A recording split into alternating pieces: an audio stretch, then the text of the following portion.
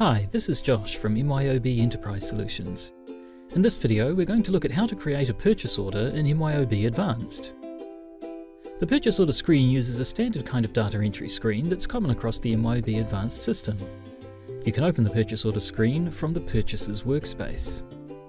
Because the MYOB Advanced interface is completely customizable, your menu may look different, but in any case you can find the purchase orders window by using the universal search function at the top of every screen. As with most MYOB Advanced screens, when you first open the purchase order screen, it displays a list of existing documents that you can filter or search. To create a new order, click the New button in the main toolbar. Depending on how your system has been set up, you may be able to create different types of orders.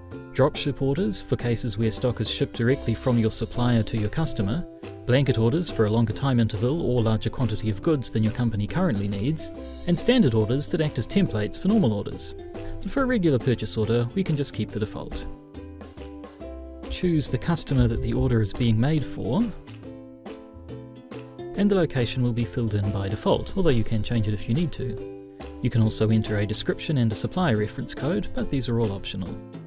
You can now add line items to the purchase order. Click the Add button, select the stock item to add, and set the quantity.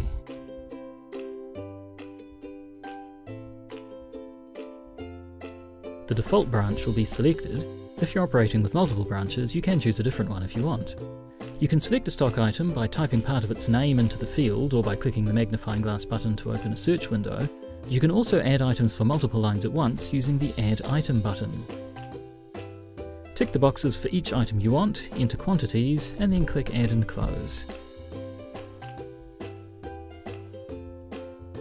A separate line is created for each item, and you can then go through and edit them further if you need to, or reorder them by clicking on a line and dragging it into a new position. One thing to note is the line type on each line. Different types of item are treated differently when it comes to processing the order further, as we'll see in a later video. Once all lines have been added, you can save the order. You'll see that an order number is assigned once it's saved. To begin with, the order is in the hold status. While it's on hold, you can continue to edit it and add, remove or reorder lines. To process the order further, you'll need to take it off hold.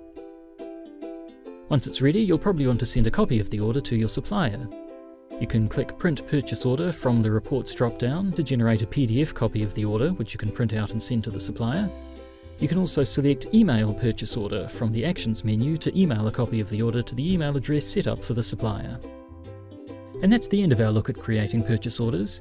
If you want to learn more, visit the MYOB Advanced Education Centre or see the other videos in our Advanced Academy series for more information on the purchasing process. Thanks for watching.